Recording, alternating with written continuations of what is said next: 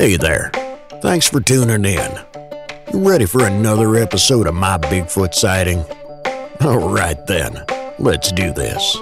Seen a bunch of rundown no-horse towns where the church is the backbone, loves in the plow, and the five-string melodies grooving, with the farmland rows where the roots run deep, beyond the noise of the busy streets, where the songs of the South are soothing.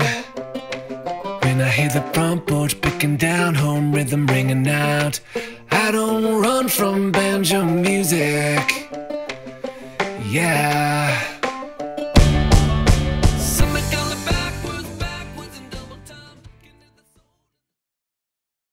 If you'd like to be able to listen to the show without ads and have full access to bonus content, that's an option. To find out how, please go to mybigfootsighting.com. My Bigfoot sightings began in 1993. I remember how 25 seconds changed my entire life. Everything that's happened since then has been really based upon that moment on April 3rd in 1993. It was that day that I was a sergeant in the Oregon Army National Guard's 1249th Combat Engineer Unit.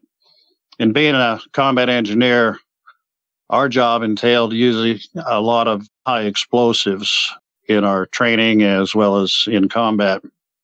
On this particular day, a sunny Saturday in the Oregon Coast Range of Clatsop County, we had permission to utilize some gravel quarries on private timberland. And it was there that we would use 3 different rock quarries to do these training exercises, each one being a little bit different than the other, different training scenarios, if you will. The first site was a cutting charge scenario where we would use C4 plastic explosive to blow steel I-beams in half, simulating, for instance, us dropping a bridge, for instance. We did that successfully, checked our work, and moved on to the second site. It was at the second site that we had a minefield breach to do. That is to say that there were a number of inert training mines that were laid out across this quarry, and our job was to take 2 squads, move into that area, run a ring main of det cord, and branch off of that, placing packets of C4 next to each mine, and upon detonation, clearing a lane through this minefield for movement elements to transition through the minefield. That accomplished, we moved on to the third and final site. There we had a cratering charge to do. Now, a cratering charge is designed to basically blow a road in half, thereby denying the enemy use of that avenue of egress. So we, at that site, had 250 pounds of ammonium nitrate that we had been soaking in diesel fuel for several hours. And we emplaced those in the quarry, put our blasting caps and timing fuse into them, and lit the fuses. Standard operating procedure obviously required us to get into our vehicles and leave the area as quickly as possible.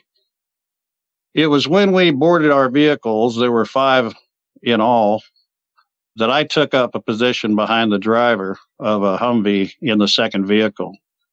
Upon orders, we began to descend the hill, putting distance between ourselves and the impending explosion. It was a nice day in April for the Coast Range, and so I had the window down, and being an avid hunter, fisherman, hiker in that area, it was just natural for me to look around the countryside and just spot for whatever wildlife I can see, being a deer, elk, bear, whatever. Well, we started going down this real narrow logging road and took a wide sweeping right-hand turn. And as we did, the brush cleared away, and I had a direct view of the second blast site where we had detonated that minefield breach perhaps an hour earlier. And when we did that, I noticed three dark figures standing right out in the middle of this rock quarry. Now, if you can picture, the rock quarry itself was made up of basalt, so it's a real light, kind of a cement gray color. But these three figures were really dark in color. I dare say they were black, dark, very dark brown at the least. But that contrast between those figures and that rock was very stark. Our standard operating procedure is that we had 100% accountability of everyone. That is to say that everybody involved in the exercise was within sight of the main body. And yet here were these three figures. Well, I barely got the thought out of my head. I mean, I was like, what the heck are those people? That I realized really before I could finish the thought that what I was looking at were not people at all. And by that, I mean, these three figures were certainly standing on two legs, and they were all facing our convoy across the ravine.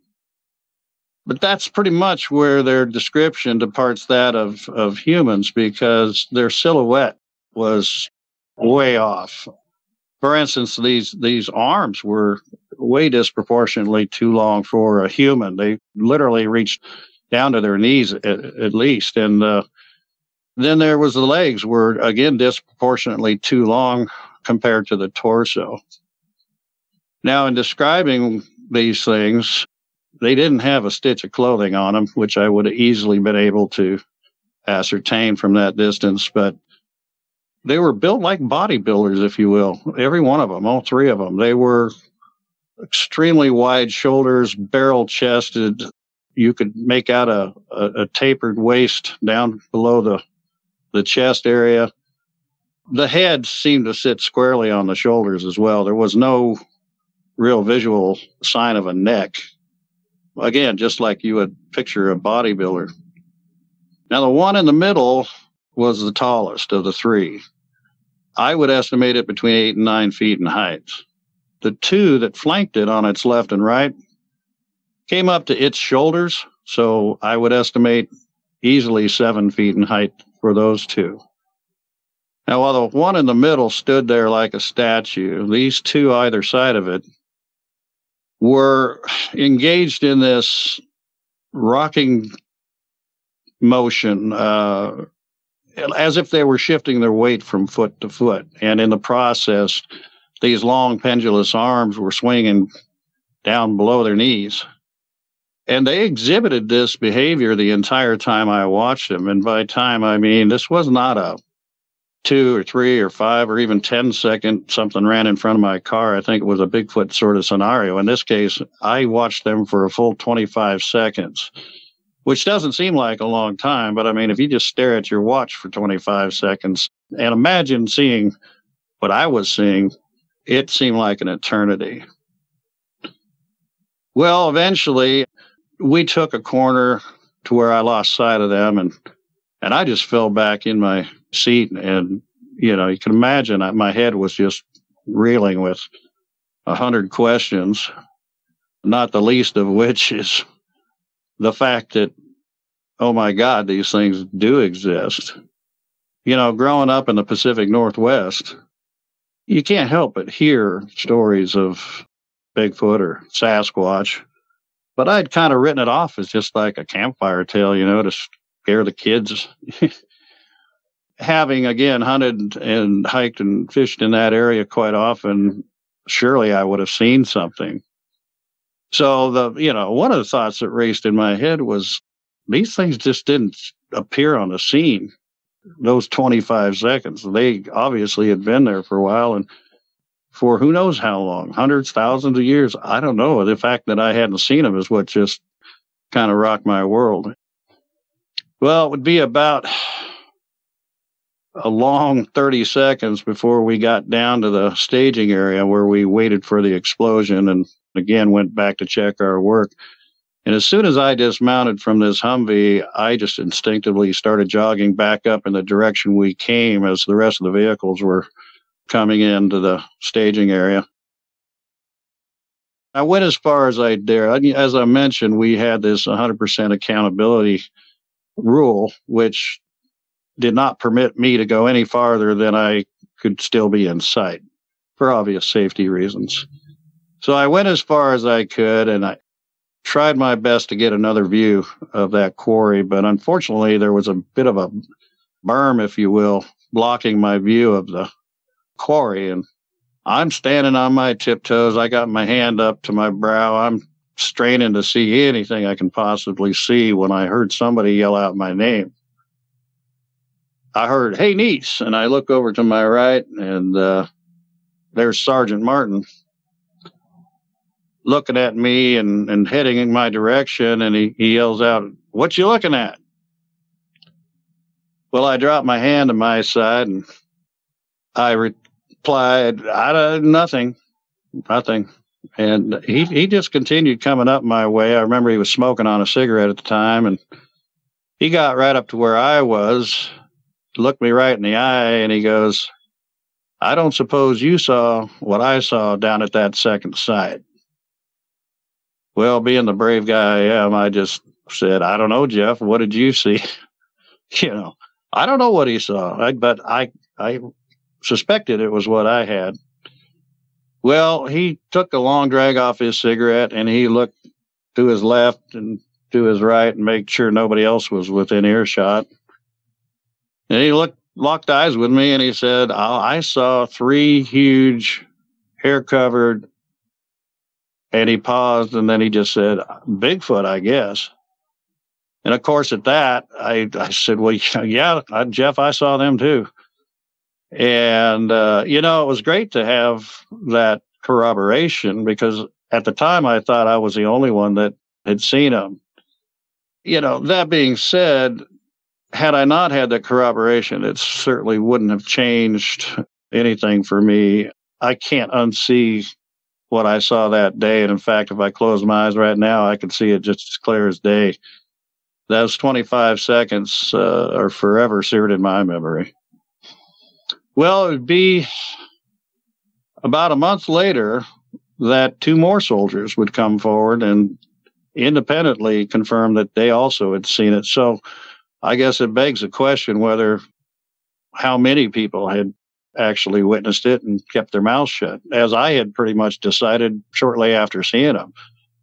I mean, you see something that's scientifically and historically important, and you want to say something, but at the same time, it's like, who are you going to tell? First of all, I mean, the Fish and Wildlife, Forest Service, police, I don't know, zookeeper. Bottom line is, I couldn't prove what I had seen. So who's going to believe me anyway?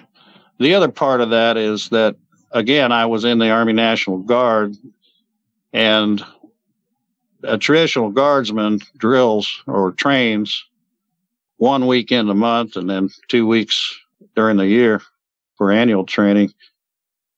But we all have day jobs. And in my case, I was a vice president of a shipping company, a family man, non-commissioned officer in the Army.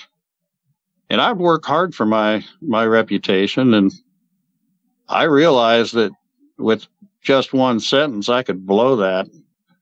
And it's kind of a blessing and a curse, if you will, because you feel very blessed. It's like winning the lottery, but you can't spend it. You know what I mean? It's like,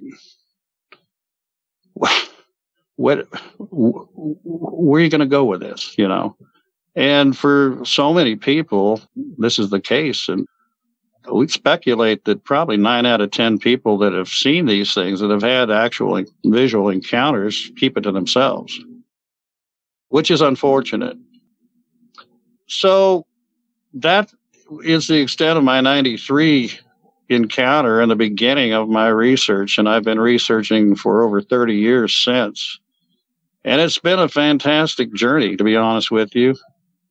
Again, it just confounds me how everything that's happened since that day, in one way, shape, or another, goes back to that encounter, that epiphany that I had on that sunny Saturday morning in the Coast Range. Since then, I've had other encounters. Bear in mind the encounters come in different forms. For instance, I've had a number of vocal encounters. I've heard these things sound off on numerous times, and by that I mean the vocalizations they put off are not only extremely powerful, very loud in most cases, but they're the kind that you can't associate any other animal, any other known animal, as having the capability of making. So this has happened numerous times, and I'll touch back on that. Other encounters, this phenomenon known as tree knocking, I can assure you does happen. Why it happens, I have my own theories, but I've heard it myself, and a lot of people experience that tree knocking phenomenon in their encounters. And I've had trees, full-size trees, literally pushed down, trees that defy reason. I can think of one time, and this actually followed a knock that preceded it, a very loud knock that sounded like two wooden bats being smacked together out in the middle of nowhere. Well, probably about a half hour after that, and the sun had set. Mind you, I'm camping at an old hunting camp at the time. We heard this tree coming down. I mean, it wasn't just like you heard it hit, you heard it falling. And it was in the middle of the forest on a clear sunny day with no wind, and deep in the forest, not like it was on the edge of the woods where perhaps wind could have had an effect on it. But again, there was no wind that day at all. But right after, about a half hour after we heard that really loud tree knock, we heard this tree come down and hit the ground with a thump. I mean, you could literally feel the vibration in the ground. So there's those kinds of encounters as well.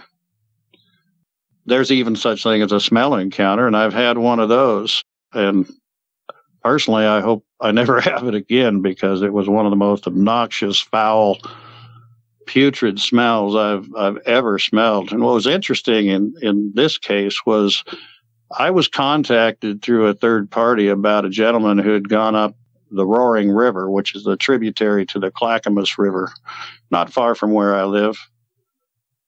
And this gentleman had gone hiking up this river about a mile. And mind you, there weren't any trails. You pretty much had to bushwhack your way there.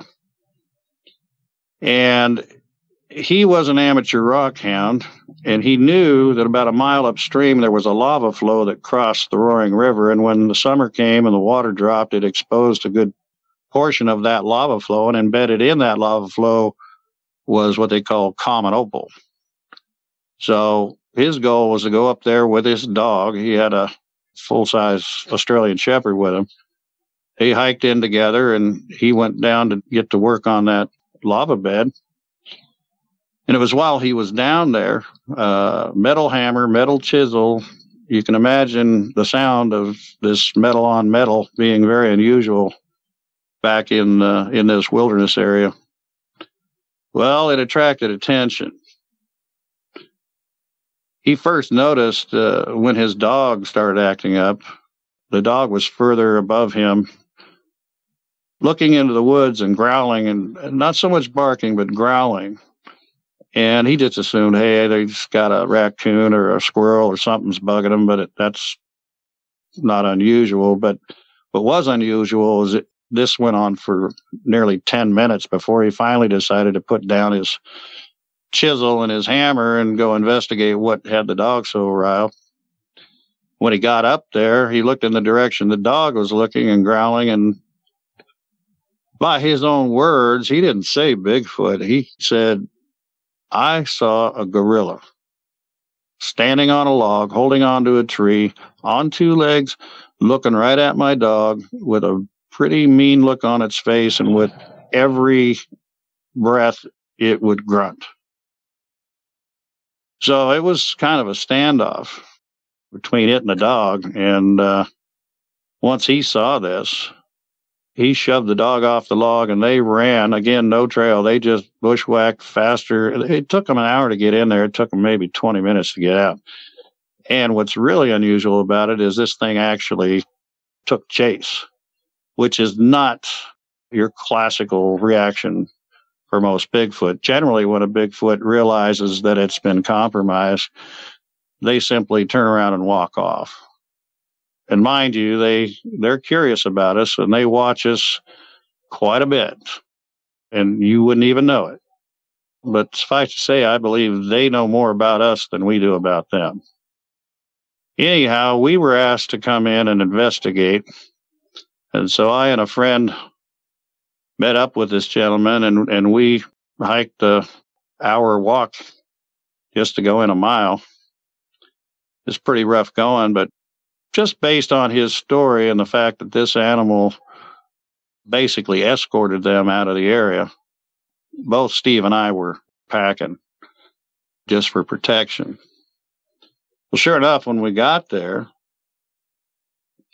was his hammer and chisel 2 weeks later, still sitting on the bed of lava, along with his little collection bag. So he picked those up. We checked the area out. We measured the distance from where he was standing and this gorilla was standing, and it was only 47 feet.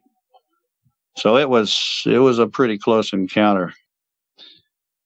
We looked for tracks, but the substrate just wasn't conducive to taking footprints. There was a lot of duff, a lot of rock, but we did the best we could in about 30 minutes we were there, and then we took some photos. He got his stuff, and we headed back out the same way we came. Now, what's interesting is we passed this one spot not far from where we conducted this investigation. We had passed it maybe 30 minutes earlier. Well, heading back, all of us walked into this wall of smell. And I say wall because this smelled worse than any skunk you've ever smelled. I mean, it smelled like rotting meat, almost like a roadkill would smell after a week or two. What's strange is it wasn't there 30 minutes earlier. And again, by wall, I'm telling you, you come around a skunk kill on a road, you can smell it a quarter of a mile before you get there, and sometimes that much after you pass it. It's pretty rancid. But in this case, as powerful as that smell was, and maybe some of y'all can understand, is that we walked into it and it was immediately strong. And you could take 10 steps backwards and not smell a thing. I have never understood it to this day. I've never seen any sort of a smell that was so concentrated and focused in one spot to where you could literally walk through it. And 20, 30 feet out the other side of it, you couldn't smell it. But when you were in it, and you knew it. And it was disgusting. We took the time, just for the sake of research, to do a scan of the area. We walked this grid search through 360 degrees around where the smell was, and we failed to find any source of it. And I have no doubt, based upon interviews I've conducted over the years with other people who dealt with this smell, that that's exactly what we smelled. The same description, as well as that whole centralized, concentrated smell experience. So there's a lot of different encounters. So obviously, the Holy Grail is to actually see them. And like I said, on April 3rd, 1993, I saw 3 of them. Well, in 2000, I was invited by some tribal members of the Omaha Indian Reservation to fly out there, and they had told me that they, over the course of about 3 years, had established a relationship with a clan of these things, and that they would go out at nighttime and literally call them in. And the way you knew they were there was that Well, a couple things. One is that classic eye shine, I guess what people call it. I personally believe it to be refraction of zodiac and lunar light, light that normally we as humans are unable to see, but I think they have the ability, like most animals with night vision, they have a tapetum in the back. It's called the tapetum in the back of the eye between the optic nerve and the retina that is reflective. And what it does is it actually magnifies that light to the point where we can actually now see it.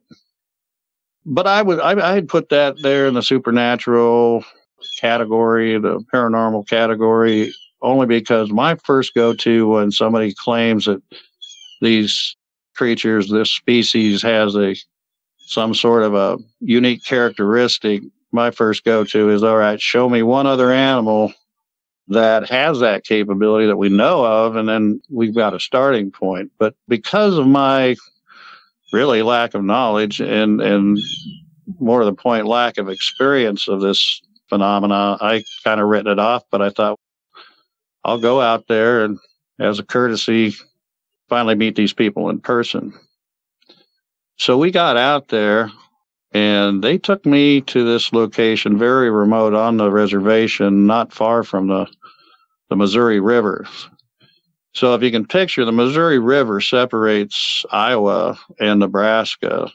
And I mean, if anybody had asked me, name 5 states that would not support Bigfoot, I think Nebraska would be right up in there. I always thought it was all flat cornfields, but right there along the Missouri, there are these rolling hills with very dense hardwood forests. And this is where they took me. So we went out on a Monday night, the first night I recall, and only one spot to pull off of the road. It was just a one lane each direction, and it was very remote. And this was during the height of COVID, so the reservation itself was in lockdown. So there shouldn't have been anybody else out anyway. But I have a healthy skepticism when dealing with any sort of encounter experiences. I try to keep an open mind, but I'm always looking for any sign of hoax or whatnot. But be that as it may, with the reservation lockdown, and we never passed a single vehicle going out there, and the fact it was midnight told me that we were very, very alone. So we parked the car, turned off all the lights. And I mean, we didn't even have cell phone light. We didn't have camera lights. We didn't have anything. We walked across this road, and my native friend cups his hands to his mouth and yells out, "Oh ho! Kage!" which in Omaha language means hello, friends. And we sat there, 5 seconds, 10 seconds went by, and again he repeats his call. And I'm here to tell you, within about 15 more seconds, all of a sudden, 2 lights appear that, for all intents and purposes, look like eyes to me. And I'm looking at him, I'm like, is this what I think it is? And he's like, yeah, that's them. And over the course of the week, and we went out 5 nights in a row, we would have as many as 3 at a time. And they moved independent of each other. They moved to the left, they moved to the right, they moved forward in some cases, they backed off in others. But it was just amazing to witness. And I'm talking, these eyes blinked. They turned side to side. But it wasn't just the eye shine alone. It was the vocalizations that accompanied it that really hooked me. It was interesting that it was Monday night when we got there that we were greeted shortly after these eyes started coming on. We were greeted with what I can only call a song. Out in the distance, probably at least 100 yards away, we hear this very loud, very high-pitched voice, if you will, that put off this 5 to 6 second long chorus. And by that, I mean, it changed notes, it changed pitch, it changed volume, and it was beautiful. It wasn't scary at all. In fact, it sounded quite welcoming. Well, there would be a 10-second gap, and then she did it again. And she did it exactly the same way that she did the first round. Another 10 seconds would go by, and she sounded off again, and she sounded off probably, 4 times within a minute. And it was amazing. 3 days later, during the daylight, I kind of snuck out there wanting to see what things looked like in the daylight. Went out there on my own. And I'm thinking, these things got to sleep sometimes. So I just assumed they were nocturnal and bedded down for the day. But no sooner did I walk up to the area where I suspected they were standing, this same individual does the same thing, this time only once, but again, exactly note for note, the same chorus, which totally caught me off guard. Now, anytime it comes to any animal repeating the same sounds, as opposed to some arbitrary scream or yell, if you will, or whoop, that tells me language. That tells me there's got to be meaning involved in it. And I guess if I could assign any sort of meaning behind that chorus, it was welcome. It sounded very welcoming to me anyway. It did not put me off, did not scare me in the least bit. But after hearing it, I decided to acknowledge it and exit the area. I'd gotten probably about less than 50 feet away on my way back to my rental car when I heard 6 very loud tree knocks in very rapid succession coming from the opposite direction. Well, that just kind of hurried me up even more, because that didn't sound quite as friendly as that little song. But anyway, so that in 30 years was the only times I've actually seen them. But again, I've been very close to it from time to time, and I found plenty of evidence in the form of tracks and scat and hair, and casted a lot of tracks. But it's been quite a journey for me. And I'll keep looking for as long as I'm alive, because I have to look back on this thing. Like I said, it's like a lottery, if you will. The odds of me seeing them at all, especially under the circumstances, I mean, my God, we were blowing up their forest, were 1,000,000 to 1. And so I think, if we had drove through there 5 minutes later or 5 minutes earlier, would I have even seen them? So I kind of turned my research efforts into a purpose. I've had to, really, for my own cathartic reasons. There's got to be a purpose in why I was allowed to see what I saw. And so in 2015, I established a nonprofit organization called the American Primate Conservancy. And as the name denotes, conservation is our goal. My concern is, as elusive as these things are, and as rarely as they're seen, there's always the chance that this species may be threatened, if not endangered. They may be perfectly healthy as far as I know, but I'd rather err on the side of caution. And so what we at the Conservancy do is, our goal is to get them scientifically recognized, officially, taxonomically named, and then get protections put in place, some laws that'll ensure that not only myself, but my kids, my grandkids, generations to come will have a chance to see what I experienced.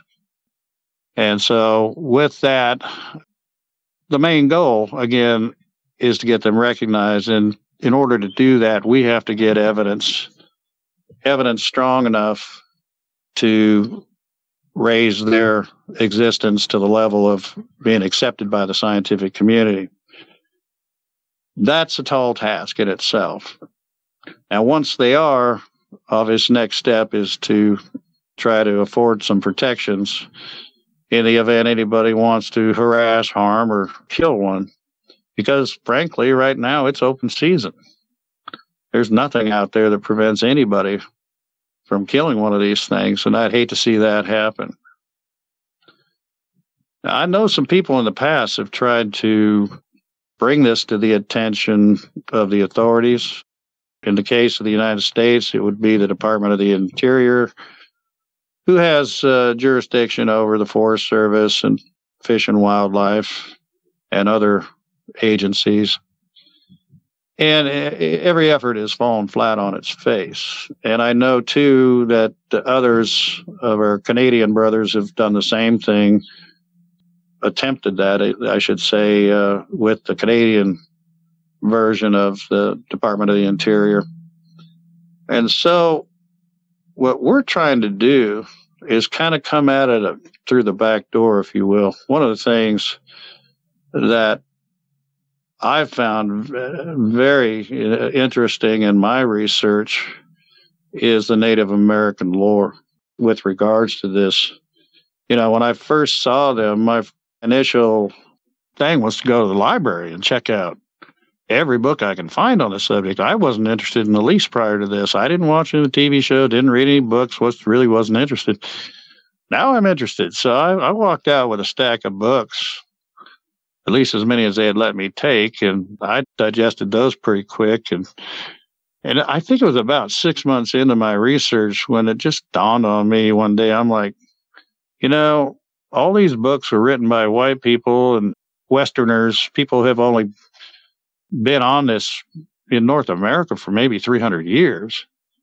And yet here we have an indigenous population of numerous tribes that we now know have existed here for 21 to 23,000 years. So who do you think has more information on these things? Pioneers, trappers, explorers, you bet. But Native Americans, they've had to live symbiotically with these things all this time. And so rather than look for the newest information I can find, I've endeavored to find some of the oldest information I can find, information that is literally prehistoric, in that the natives didn't have any written language. And in the process, I've been fortunate enough to befriend a number of Native Americans and earn their trust. And that's really key to learning more about what they know as well. And trust me, they know a lot. So I've discovered reading really old archives that were been kept in the Smithsonian, reading historical pieces, journals from early explorers. And there's a wealth of information out there that far exceeds what's going on today. So my thought is this, and this is part of Native American culture, and it seems to transcend every tribe. They all may have a different name for them, but they all are describing the very same species or creature. Now, they don't refer to them like they would a common animal. It's interesting how they talk about the owl and the raven and the coyote and the bear. But when they discuss these things, they talk about them as another tribe. In fact, they often refer to them as the old ones or the first ones. And that's really all you need to know. They were here before we were, is what they're saying. When we came on the scene, say maybe 23,000 years ago, this tribe of giant hominids, which would be my guess, a relic hominid similar to that of Cro-Magnon, Neanderthal, but a different branch that somehow survived when they all went extinct. But they literally refer to them as an ancient tribe and respect them as such. So with that in mind, and the fact that it's really deeply ingrained in their culture, I've decided that through the auspices of the Conservancy that we would take that back door, if you will, and approach these reservations, these tribes that have established reservations, knowing that they have autonomy on those reservations. In fact, they're considered independent nations within our nation, and they get to make their own rules as it regards daily life as well as wildlife conservation and hunting and fishing practices and what have you. So I have drafted an act, if you will, and basically made it plug and play. Put your tribal name in, put whatever you call them in. For instance, the one for the Omaha tribe is called the Omaha Nation Satonga Protection Act, and Satonga is what they call them there.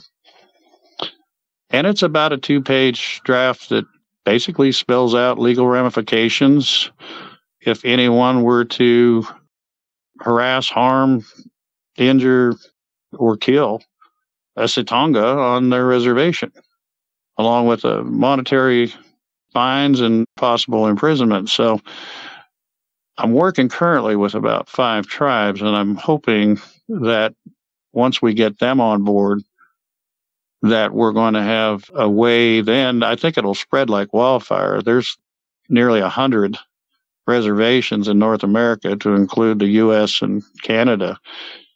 And if we can get them on board, because again, it bolsters their cultural beliefs, it puts in place, because they do understand this tribe still exists to this day, it puts in place protections. So it's a win-win. Once we get a few dozen of these reservations on board, then it's going to be a lot easier sell to take to the Department of the Interior and go, look, I know you're concerned about appearances, and especially you're accountable to taxpayers, and they don't want to find out their taxpayer money is going to protect some mythical creature. But here's a whole stack of petitions or laws that are already in effect across the country. So it'll take some pressure off the Department of the Interior, both in terms of accountability, but also in terms of the embarrassment factor, I guess, for them even being willing to entertain the idea. But that's what we're doing within the Conservancy. That's one of our main goals, is to just get some laws on the books that, like I said, I want to make sure that future generations have that same, albeit rare, opportunity to witness what I experienced. And anyway, with that being said, I do travel the country. I give talks at different conferences. I'm currently writing a book after 30 years. I figured it was probably time. I'm 62 years old, and so I'm hoping by this spring to get that book published. And I also put on an annual event. It's not what you'd consider a conventional conference like any other, really, because it's a private invitation-only event known as Beachfoot. This year will mark our 17th year, and it all was kind of a brainchild of mine in 2008 when I thought of all the people I had met, very famous people in the field, and actually even got to share the stage with a number of them. Many of them now passed on. But at the time, I'm thinking, what would it be like if I could get all these people in one place at one time? I mean, the amount of knowledge and theories on this species is kept close to the chest, if you will. A lot of people covet their research. There's a bit of jealousy and competition, if you will, which is really unfortunate. But ultimately, I came up with this concept that I'm going to put on this private invitation only, really a retreat, if you will, for researchers around the world, limited to 100 people. And just, like I said, invitation only, no spectators, no people off the street, no media, no vendors, a break-even kind of thing. We just would count heads, split the cost, and it really took on a life of its own. But I think it's important in the community in general to share our information.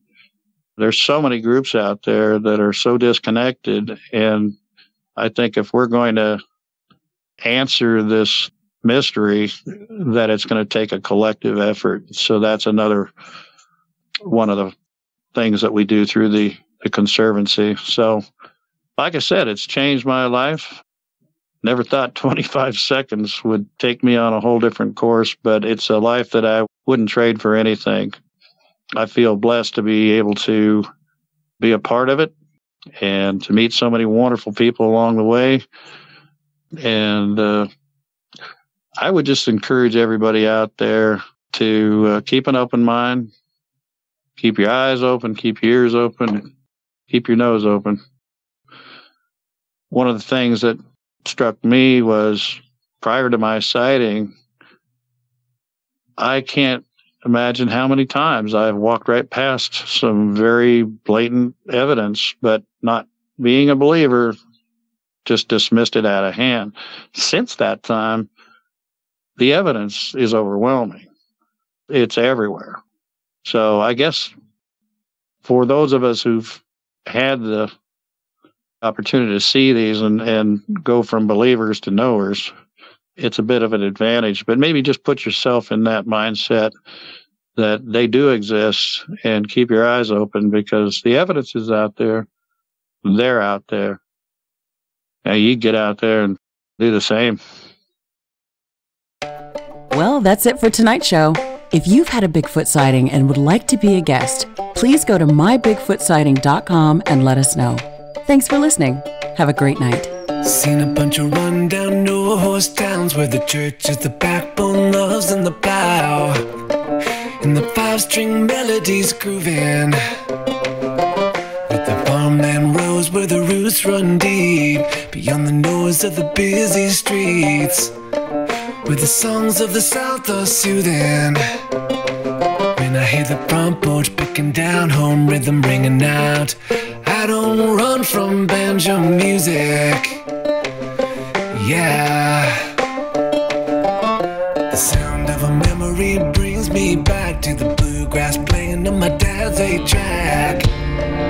His pickup man had been through it, getting through the day on Scruggs and Skags, bucking hay bales to those Tennessee jams. There's no other way that I'd do it. When I hear the front porch picking down, home rhythm ringing out, I don't run from banjo music. Yeah. Something coming backwards in double time, getting to the soul and the tremolo Kentucky style. Those are the anthems strumming out, country boy living. When I hear the front porch picking down, home rhythm ringing out, I don't run from banjo music.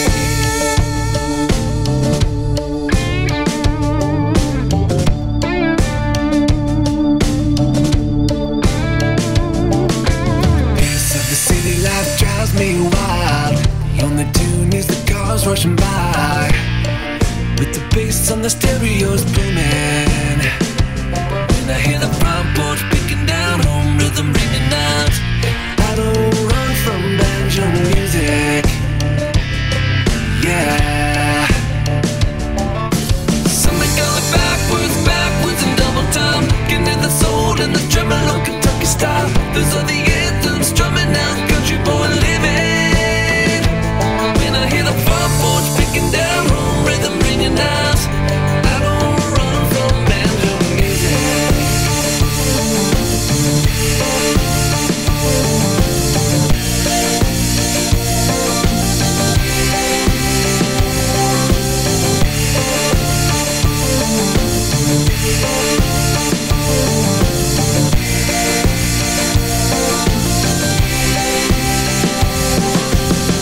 Going backwards in double time. Getting at the soul in the tremolo Kentucky style. Those are the anthems drumming out, country boy living.